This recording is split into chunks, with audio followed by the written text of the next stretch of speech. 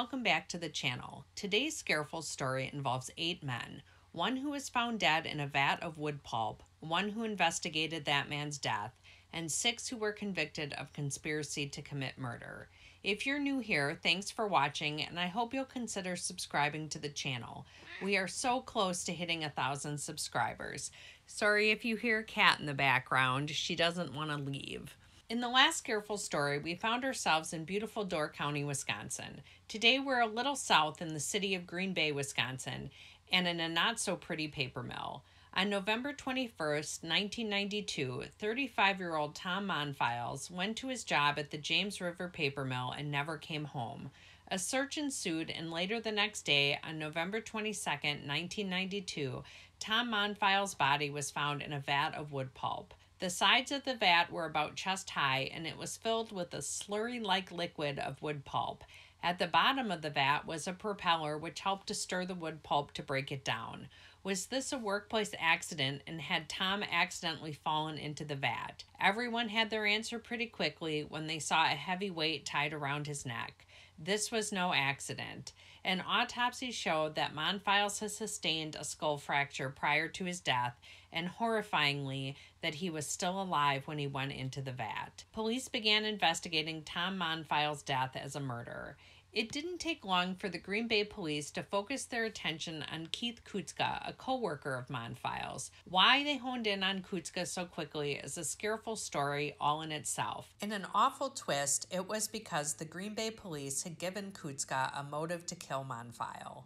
To understand what happened, we need to go back to 11 days before the murder. On the evening of November 10th, 1992, Tom Monfils became aware that Keith Kutska was planning on stealing an electrical cord from the paper mill. He called the police department to report the theft. In that call, he asked to remain anonymous because he said that Kutska was known to be violent. The police didn't write up a report or send an officer to the plant, instead choosing to call the plant and report the theft to them. Security stopped Kutska on his way out after his shift, and telling him about the report of a theft, they asked to search his bag. When he refused, he was suspended from work for 5 days. And how do you think he spent that 5 days? If you answered repenting for stealing, you'd be wrong. If you said that he spent that 5 days planning out how he would exact revenge on the person who ratted him out, you would win a prize. The first part of that plan was figuring out who had ratted him out. After Kutska was suspended, Monfils started getting worried that Kutska would try and figure out who reported the theft, so he called the police and told them again that he feared what would happen if Kutska found out. In that call, he said Kutska was crazy and a biker type, and he asked for reassurance that any recording of the original call he made would never be released to anyone. Monfils was assured that there was no way in hell the recording would be released. Unfortunately, when it came to the police, the right hand didn't seem to know what the left hand was doing. On November 17th, Kutska called the police, saying that he was trying to figure out who had reported the theft. By this time, Kutska was back at work following his suspension, and he made it known to all of his coworkers that he was determined to find out who had gotten him in trouble. Can you imagine being Tom Monfils and hearing Kutska talking about how he was going to figure out who had called the police? You'd be worried and scared and probably rethinking having made the call in the first place. We know Monfils was scared because that same day he calls the police again, and this time he asked to talk to the highest guy up. He told the lieutenant he was transferred to that he knew Kutska was trying to get a copy of the call, and that if that happened, Kutska would easily be able to recognize his voice. He went on to tell the lieutenant that he was really afraid that if that happened, Kutska might kill him. Monfils was told to talk to somebody in the communications section. Like, are you kidding me? Instead of dealing with this himself and taking Monfils' fears seriously, the lieutenant puts it on Monfils to make yet another phone call and hope no one released the recording in the meantime. The next day, Monfils followed up and did call the communications department. He spoke to the person who normally got all the requests for recordings of calls. Monfils was assured that the tape would not be released. The day after that, on November 19th, Kutska called the police again asking for a copy of the recording. The officer he spoke with found the recording and listened to it. He consulted another another police department employee, as well as an assistant city attorney, checking to see if it was okay to release the recording. When asked if anyone had promised Monfils the call would remain anonymous, the officer said no, as he had only listened to the very first call and had no idea of the numerous other calls made by Monfils to the department, pretty much begging them to not release the recording. Kutska was told that if he came to the department with $5 and a blank cassette tape, that a copy would be made for him. Delighted by the news, Kutska told everyone at work that he planned on picking up the tape on his way home. Among the people he told was Tom Monfils. If Monfils was already scared, you have to figure that at this point he was in a panic. He called the department yet again, and yet again he was told there was no way that the tape would be released. Sensing that maybe he couldn't rely on the police department's promises, he went a step further and called the Brown County District Attorney's Office. An assistant district attorney told him that under Wisconsin open records laws, that there would be grounds for the police to refuse to release the recording. And he, unlike basically everyone else up until this point, actually followed up and called the police department and told them not to release the tape. The person the assistant district attorney spoke with said the tape would not be released. The next day, November 21st, Tom Monfils went to work thinking he was in the clear, while Keith Kutska went to work with a copy of the tape he had picked up from the police department and, knowing it was Tom Monfils' voice on the recording, Monfils would soon be dead. In case you're wondering, Monfils' wife did end up suing the Green Bay Police Department, claiming that they bore some responsibility for her husband's death. A jury agreed and awarded her and their children over $2 million. That award was later reduced by an appellate court, but thankfully, they still received some compensation for this massive screw-up. Not that that makes up for losing your husband or father, but I guess it's a little something to know that other people agreed that the police really messed this one up. Back to the investigation of the murder. So that the police immediately suspected Kutska isn't surprising. What is surprising is that the investigation into Tom Monfils' murder quickly stalled. Although police had a theory that Kutska, along with others, had confronted Monfils about the call to the police, and that confrontation led to Monfils ultimately ending up in a vat full of wood pulp, they were having a hard time getting solid evidence to prove their theory. Some would argue that police were having a hard time because Monfils wasn't murdered, but more on that a bit later. The investigation started picking up speed in 1994 when Detective Randy Winkler became the lead detective on the case. He strongly believed in the theory that Kutska played the tape to his co-workers, riling them up, and that led to Monfils being beaten and then dumped into the vat. Kutska admitted to playing the tapes, but he says there was no confrontation. He claims even to this day that he merely wanted his co-workers to shun Monfils, not kill him. Investigators had found no real physical evidence tying anyone to the crime. There was no blood found at the mill or any injuries on any of Monfils' co-workers, and after spending hours in the vat of wood pulp, Monfils' body didn't provide much forensic evidence. Winkler therefore had to focus on collecting enough circumstantial evidence to build a case against Kutska and any other people determined to be involved. He began aggressively interviewing people, and like lots of people, over 500 different interviews, and some would say he interviewed them too aggressively. For almost 2 years, people had remained largely silent about what, if anything, they'd seen that day at the mill, and according to police, there had to have been some witnesses. The area at the mill where investigators say the fight occurred would have meant others had to have seen what was happening, and yet no witnesses came forward. Investigators say that there were silent witnesses, workers who were afraid to come forward because they feared they would be murdered or that they would be accused of participating. And when you think about it, of course you would be scared to talk to the police. I think that's true of all witnesses to a murder, especially where the suspects are out free. But in this case, Monfils had reported Kutska stealing to the police and was promised that his identity would be kept secret, and look how that turned out. any witnesses would rightly not trust that investigators could keep them safe. As Winkler investigated and interviewed people, he heard second or even third-hand accounts of confessions. A friend of one of the mill workers told another friend that a man involved in the murder had told him that 6 workers had beat Monfils, and then once he was unconscious, they each gave him a kick so that they would all be in it together and equally guilty. There was another report of a woman crying in the restroom and telling a coworker that she had witnessed the entire fight and murder. When asked by investigators, however, she said she knew nothing about what had happened. A worker at the paper mill came forward to say that after many months, he had suddenly remembered seeing 2 men carrying something near the vat that morning Monfils went missing.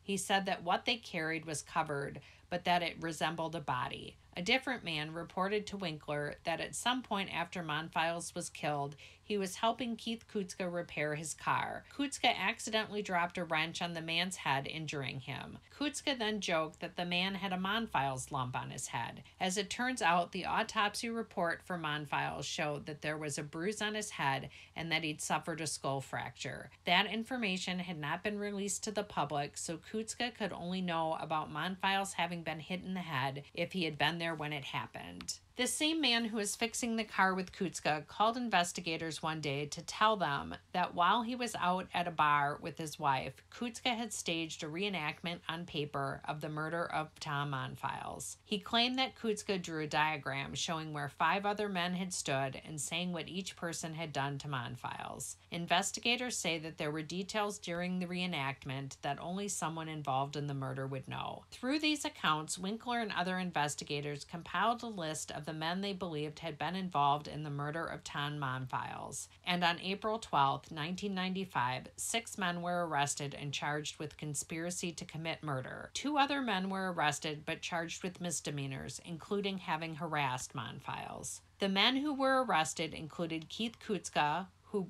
prosecutors claim set the whole chain of events into motion by playing the tape of Monfils reporting the theft of wire to the police. Charged with participating in the crime were Michael Hearn, Michael Johnson, Michael Piakowski, wow, Michael was really a popular name back then, Ray Moore, and Dale Bastian. Mike Hearn was said to have pushed Monfils, and subsequent to the push, Ray Moore was said to have hit Monfils in the head with a wrench.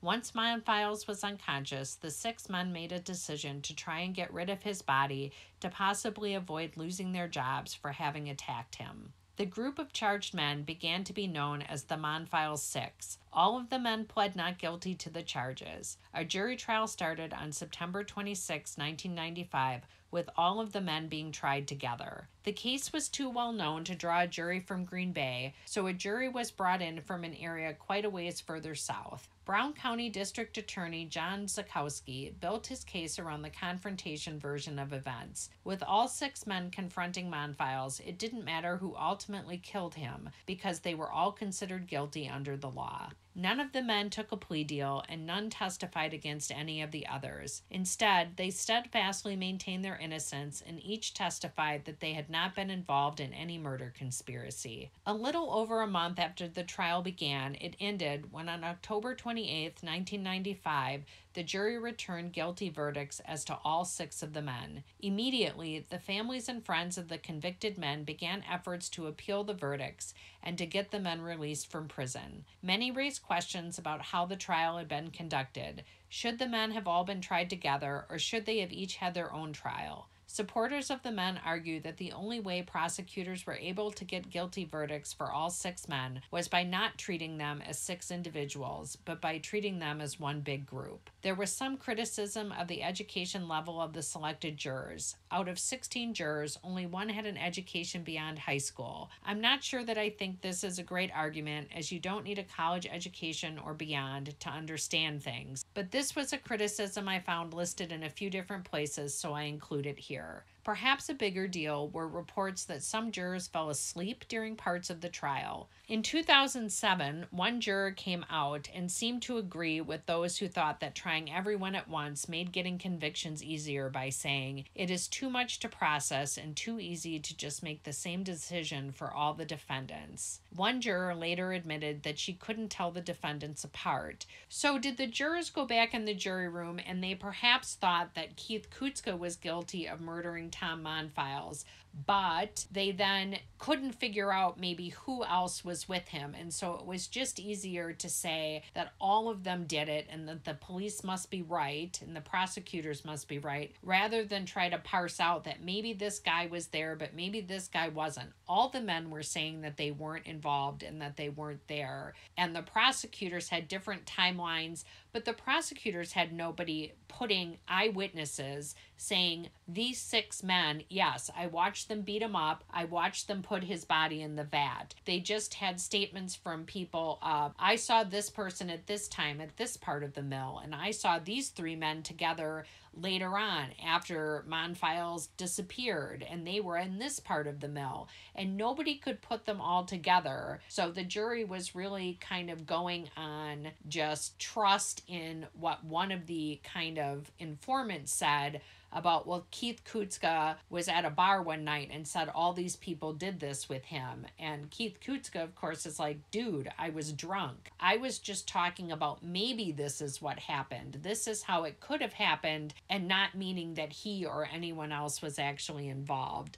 So I could see where the jury would get kind of, you've got 6 people on trial, you're listening to testimony for 4 weeks, and that at some point you just would be exhausted and be like, hey, okay, guilty as to everyone. But at the same time, I think it's a really serious thing to be convicting people of murder, and so you better be really sure of what you're doing, because these men were eventually sentenced to life in prison. So the jury should really have tried to treat each person individually. Back to the whole story, supporters of the men point to the circumstantial nature of all the evidence and ask how no forensic evidence was found if Monfils had really been beaten into unconsciousness. Shouldn't there have been blood spatter found at the mill, or shouldn't some of the men have had bruised and battered hands? As for the autopsy, which showed Monfils had sustained a skull fracture prior to his death, there are some medical examiners who now claim that there is no way to know if that fracture happened prior to death or not, and that the propeller at the bottom of the vat may have been the cause of the fracture. And there's also the fact that one of the prosecutor's star witnesses, the man who had been at the bar with Kutska when Kutska supposedly confessed to the murder, recanted portions of his testimony. Years after the trial, the man said that he had been pressured and even threatened by a Green Bay police officer. The officer, however, says that he managed to trick the witness into telling his whole story. The biggest argument, perhaps, for the men's innocence may be that even after 25 years, not a single one has admitted to any involvement in Tom Monfils' death.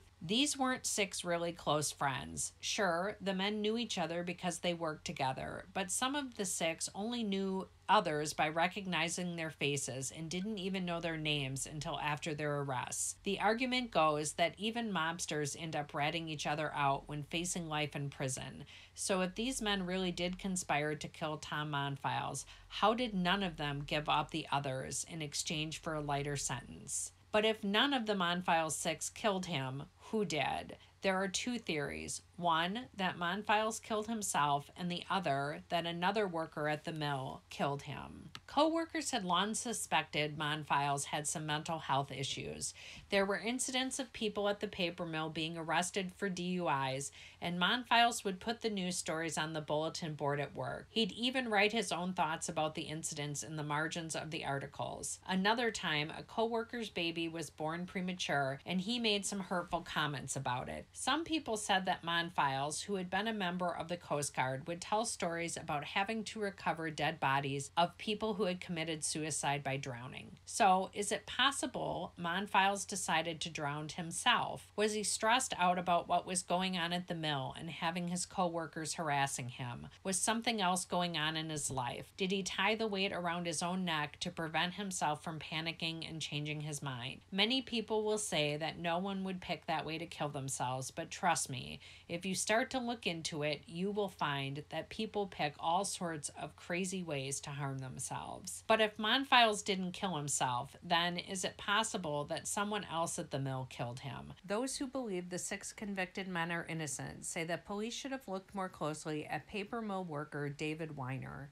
Remember the man who said he had a suppressed memory of seeing 2 men carrying what appeared to be a body near the vat the morning Monfils' body was found? Yeah, that guy was David Weiner. Supporters of the Monfils Six say that unlike the 6, Weiner had a history of fighting and killing someone. Sometime after Monfils was killed, Weiner got into a fight with his brother and killed him. He was convicted of reckless homicide. None of the Monfils Six had a violent criminal record prior to their murder convictions. But what would Weiner have been fighting with Monfils about? Could he have been mad about Monfils for reporting a coworker for theft? Some kind of we all cover for each other mentality. That seems to be going really far unless there was something Monfils knew about Weiner that he was afraid would come out. From what we've heard about Monfils, though, if he had known something incriminating about Weiner, he would have already told someone that. Police say that Monfils getting into the vat was more than a one-man job, so Weiner couldn't have done that on his own. The vat was almost chest high, and Monfils would have been dead weight when he went into the vat. Add the heavy weight that was tied around Monfils' neck, and it just wouldn't be an easy job, if not impossible, for one person. The area where the vat was located was also not large enough for a forklift to fit in. Additionally, the weight that was found around Monfils' neck and the rope used to secure it came from an area away from the vat and near the paper machines. From where Weiner worked in the area of the vat, Weiner would have had to have walked to different paper machines to get the weight and then the rope, and no one ever said they saw him somewhere he wouldn't have normally been that day at work. Okay, so maybe Weiner didn't kill Monfils. Maybe Weiner made up the story about seeing men with a body near the vat in the hopes of getting a deal that would help him get out of prison for having killed his brother. We just don't know. At this point, 5 of the Monfils 6 have been released from prison. Only Keith Kutska is still incarcerated.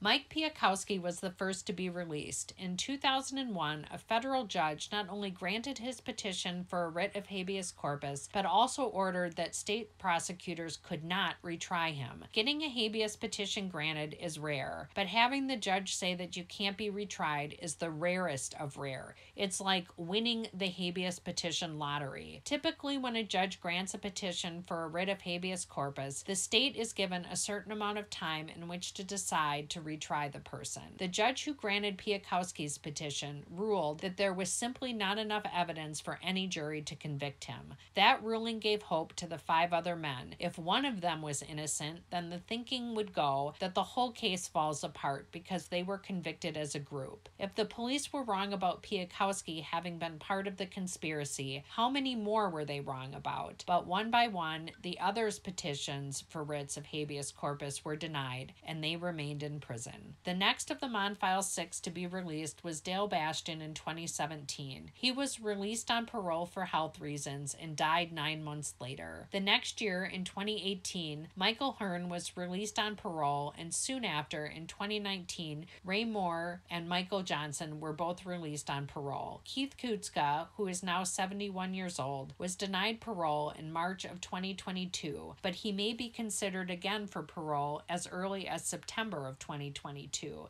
so that's only about a month away. We'll have to check back in. As for the investigator, Randy Winkler, who broke the case wide open, he is confident that the right men were convicted. After the case, he suffered from post-traumatic stress and ended up taking disability retirement. The case had consumed him for a very long time, and he felt the effects of that sharply after the trial. In the years since, he has often been vilified by the friends and family of the convicted men. And that brings us all the way up to the present day. There's so much out there on this case, you guys, that I feel like I could go on and on making arguments on both sides of things. I'll leave links to some really great resources down below, including a few books that have been written about how the Monfils 6 were wrongfully convicted. But we're still left with the question of what happened to Tom Monfils. Let me know what you think in the comments down below, and until next time, stay safe and stay careful.